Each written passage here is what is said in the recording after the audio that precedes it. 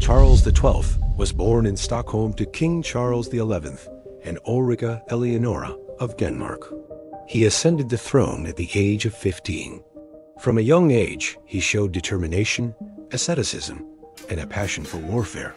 His upbringing emphasized strict discipline and preparation for ruling amid constant threats of war.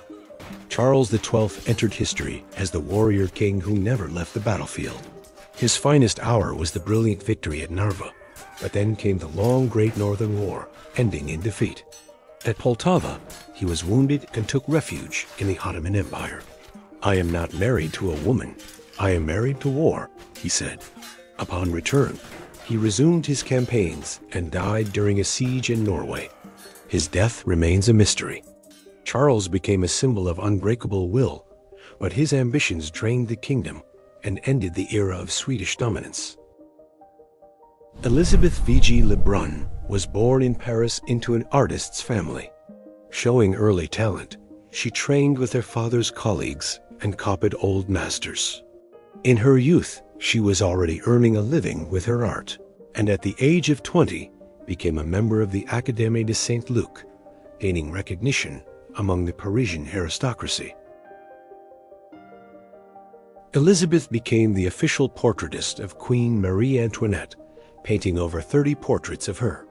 She fled France during the Revolution and worked in Italy, Austria, and Russia, achieving success everywhere. Her style combined Rococo grace with a new era's expression.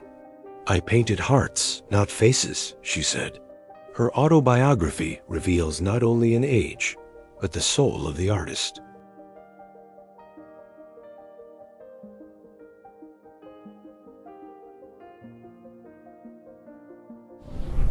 Jane Grey was the great-granddaughter of Henry VII and came from a prominent Protestant family. She received an exceptional education and from an early age was known for her seriousness and piety. At 16, she was married to Lord Guildford Dudley and soon was drawn into a struggle for the English throne. After Edward VI's death, Jane was proclaimed queen, but her reign lasted only 9 days. She had no desire for power and became a pawn in others' ambitions. Mary Tudor overthrew Jane, accusing her of usurpation. "I lost everything. Having wished for nothing," she wrote in prison. In February 1554, Jane Grey was executed. In the late 16th century portrait, her image appears calm, clear, almost beyond time.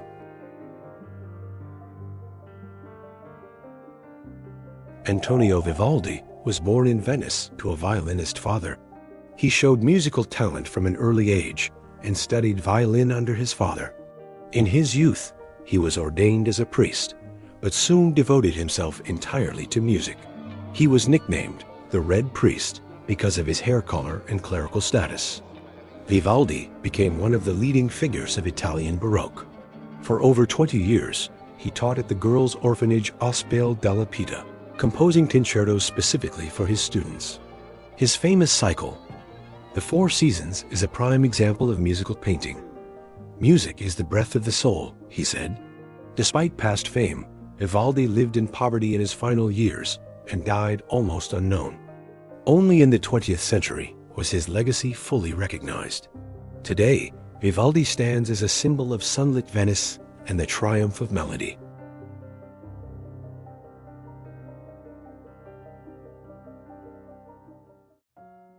Anne de Rohan Shabo came from an ancient French noble family and received an upbringing worthy of a court lady.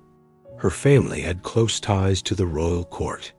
From an early age, Anne stood out for her intellect and grace, becoming a maid of honor to Queen Maria Theresa and quickly earning a prominent place at court. Anne de Rohan Shabo became a favorite of King Louis XIV and one of the most talked-about figures at the French court. She was regarded as a woman of exceptional intelligence and influence. "Silence at court is worth more than the loudest speeches," she said, knowing when to vanish and when to shine.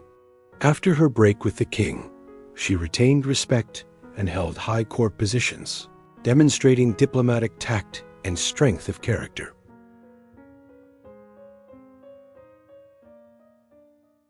Charles the Bold was the son of Duke Philip the Good and Isabella of Portugal. He was born in Dijon and received an excellent education at the Burgundian court. From a young age, he showed determination and pride, which earned him his epithet. He inherited the title of Duke of Burgundy and his father's ambition to unite Western Europe. Charles the Bold sought to turn Burgundy into an independent empire between France and the Holy Roman Empire. His reign was marked by large-scale wars, including conflicts with Louis XI. Charles was famed for his bravery, but often acted impulsively. He wore the Order of the Golden Fleece, a symbol of nobility and sovereign power. He was called a warrior whose dreams surpassed reality. He died at the Battle of Nancy, leaving behind an ambitious but unfinished legacy. This image became one of the most iconic symbols of late medieval Burgundy.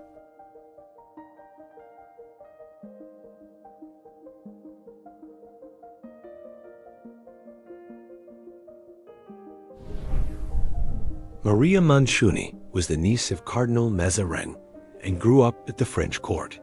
She had a lively mind and a strong personality. In her youth, she caught the attention of young Louis XIV, and their romance caused a stir at court. However, she was married off to an Italian nobleman by her family's will. Her marriage was unhappy, and Maria left her husband, beginning a journey across Europe. She wrote memoirs describing her life and passions, which caused a scandal in literary circles. Freedom became her mission. "I belong neither to the king nor to my husband. I belong to myself," she said. Her story inspired women who longed for independence.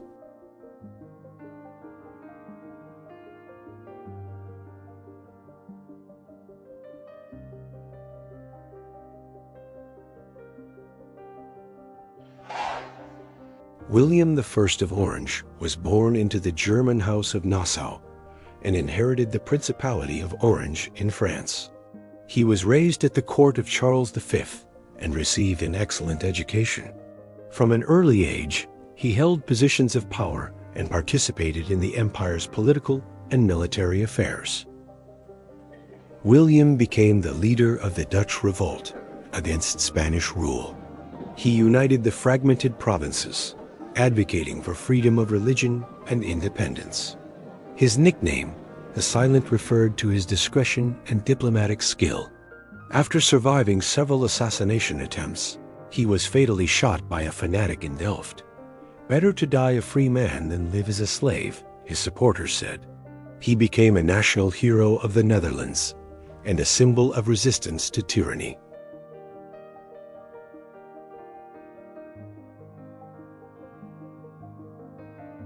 Margaret Teresa of Spain was born in Madrid into the royal house of Habsburg. She was the daughter of King Philip IV and Mariana of Austria, who was also his niece. From an early age, she was raised to become the future wife of Emperor Leopold I, her maternal uncle, as part of a dynastic alliance. Margaret's marriage to Leopold I sealed the alliance between the Spanish and Austrian Habsburgs.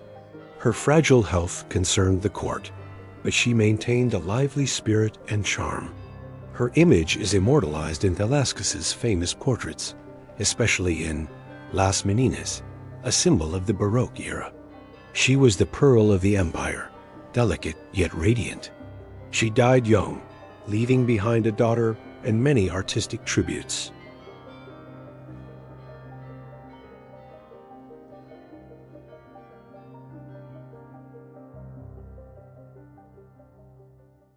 Charles X Gustav was born in Nijmegen and was the nephew of Gustavus II Adolphus.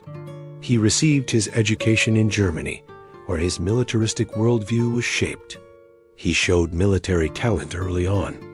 After Queen Christina's abdication, he inherited the Swedish throne and led a powerful northern kingdom. Charles X became famous for his campaigns in Poland and Denmark, dreaming of turning the Baltic Sea into a Swedish lake. His swift military action, leading his army across the frozen belts, became legendary. He signed the Treaty of Roskilde, securing new lands for Sweden. He was called the Lightning of the North, breaking ice and borders. Despite illness, he continued to fight until his death. His reign strengthened Sweden's military glory, but left the country financially and demographically strained.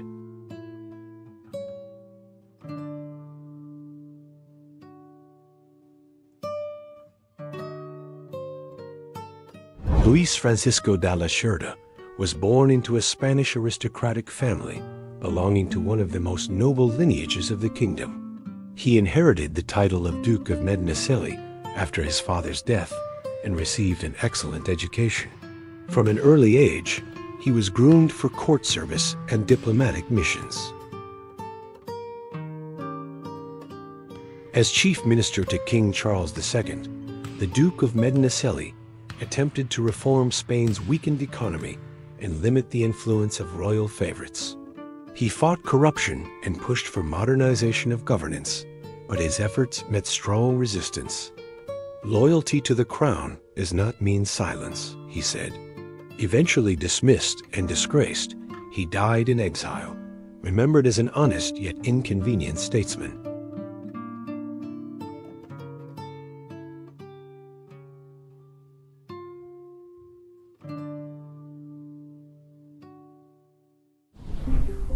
Henrietta Maria of France was the daughter of King Henry IV of France and Marie de Medici. She grew up at the French court, surrounded by art, politics, and Catholic faith. At 16, she married King Charles I of England, becoming the Queen Consort of England, Scotland, and Ireland. Henrietta Maria actively defended the interests of Catholics and her husband during the English Revolution. She traveled abroad in search of diplomatic support and military supplies. After Charles I's execution, she lived in exile for many years, maintaining pride and political instinct. "I lost the crown, but not my honor," she wrote. In England, she was seen controversially, but history remembers her as the last Catholic queen before the Restoration. Elizabeth Christine of Brunswick-Wolfenbüttel was the daughter of Duke Louis Rudolph and Christine Louise. She received a strict upbringing and converted to Catholicism in her youth. In the early 18th century, she married the future Emperor Charles VI, uniting Protestant and Catholic dynasties. As Empress of the Holy Roman Empire, she maintained modesty and piety. After her husband's death, she led a secluded life, supporting monasteries and educational projects. She stayed out of politics, but supported her daughter, Maria Theresa, during difficult times. "I was not born an empress, but I tried to be worthy of the honor," she said. Until her last days, she was respected by both court and people.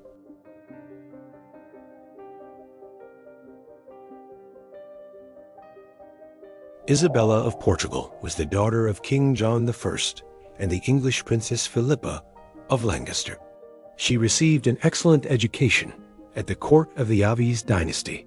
Her political marriage to Philip the Good, Duke of Burgundy, was part of a strategy to strengthen the alliance between England, Portugal, and Flanders.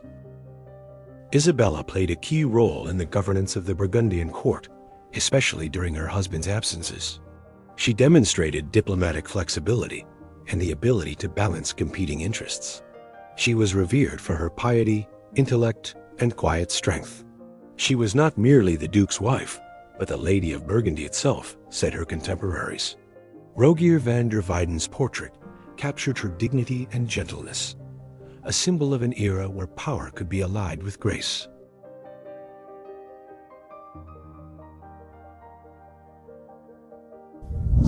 Henry III was born in Burgos into the royal Trastamara family.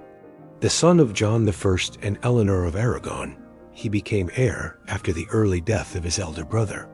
Despite poor health, he showed strength of character and a keen interest in state affairs from a young age. He was proclaimed king at the age of 11. Henry III earned the nickname the Cid, but displayed rare strength of will. He suppressed noble rebellions, reduced the power of favorites, and achieved relative stability. He promoted science, literature, and overseas expeditions, including to the African coast. He maintained contact with Tamerlane, sending him an embassy. "It is easier to wear a crown than to keep it," he wrote to a friend. He died at the age of 27, remembered as an enlightened and humble monarch.